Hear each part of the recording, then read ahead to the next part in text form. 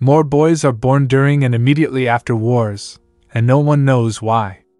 The phenomenon is called the returning soldier effect. This effect is one of the many factors influencing human sex ratio.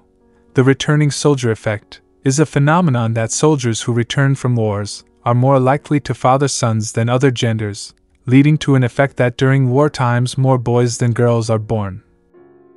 During a study conducted in 1954 by McMahon and Pugh in the United States, scientists noticed that during the Second World War, more boys were born than girls, and that this effect can be seen in several countries participating in World War II, like Austria, the US, Belgium, France, Germany, Denmark, the Netherlands, and the UK. Only for Italy and Spain there was no significant change of the gender ratio.